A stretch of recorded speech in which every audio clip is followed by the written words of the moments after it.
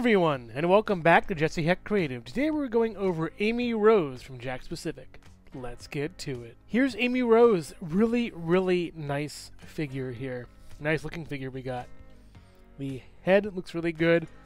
She has this really nice colored pink right here. Good tone. There's a little bit of smudge right over here. Something, whatever that is. Trying to get it off kind of just scratches the plastic a little bit. Actually kind of ruins it, which is disappointing to me. That's kind of a shame. The plastic is it's a very gummy plastic that doesn't really take to being scratched. So I'll take what I can get. The face looks really nice though. We have some good paint on the eyes with some good lighting on there. Highlights. The eyelashes look really good over here. The bandana thing looks really nice. This little headband right here. Her mouth looks good too. Little tongue right there on the inside of the mouth. That's good. The skin tone looks very nice, similar to Sonic. She also has this sort of, it isn't really that rubbery, sort of like skirt piece right over here.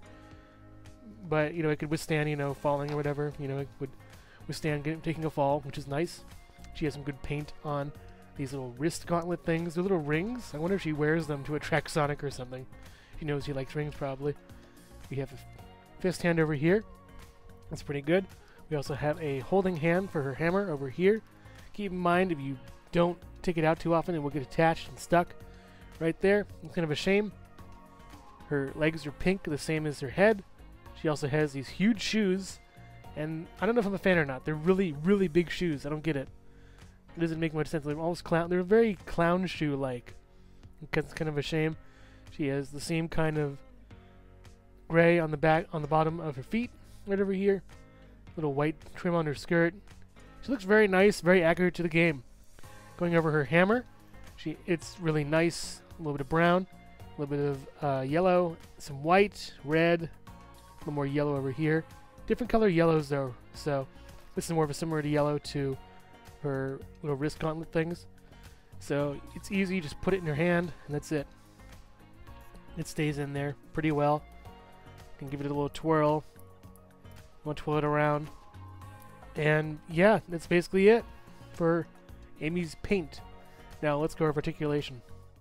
Hello everyone, and thank you so much for watching so far. Make sure to click like, subscribe, share, and leave a comment. You can also click the bell icon for more creativity. Now let's get back to it. Like I've shown before, you can twirl the hammer in her hand. So set that aside. Her head moves a little bit around. It's hindered by this back piece of hair right over here.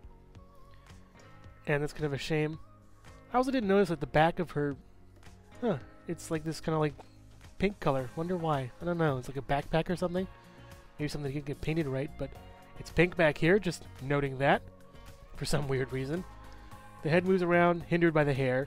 The arms go up, hindered by the head. Goes around. You can turn around really well. The hands, same as always. Pivot, and then pivot all the way around. The fingers don't move or anything, as usual. The legs are interesting. They can go out this far, down. This is the best articulation I think we've gotten from these figures. And I wish they do this more often with the characters. Just make it like this kind of leg instead of the other one. Have the pins going on the side instead of on the bottoms. That would really help with articulation a lot.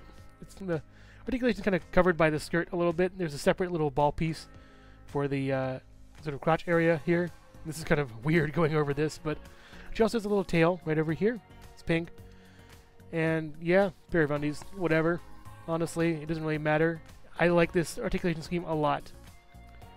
The leg goes this far back, 9 degrees, barely even. Not really that great. It swivels at the boot. It's also, I think it pivots a little bit too. Very barely. It is a ball joint down there. It's just, it swivels though. And I don't think you want to swivel it too much because it might hurt the foot. So I like keeping the feet facing forward or at a tiny bit of an angle out. They look pretty nice at least. Yeah, Amy's a good figure. Oh, 2 peg holes on the feet. Amy's a good figure. I don't think she's my favorite, but she's a member of the core team and works really well with the other characters. She looks great, and I'm glad to add her to the collection. Also, you might want to check the boots because they're going to have a lot of paint issues. Just find one with good boots and good face, and you're good to go. Yeah, that's Amy.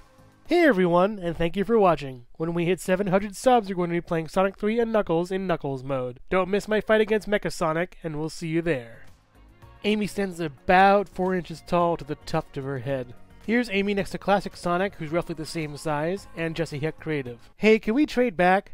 I don't even need a hammer. Thank you so much for watching, Jesse Heck Creative. Feel free to click like, subscribe, share, or leave a comment. You can also visit us at jesseheckcreative.com, where you'll find more reviews like this one. Thanks again for watching and keep being creative. Stay tuned.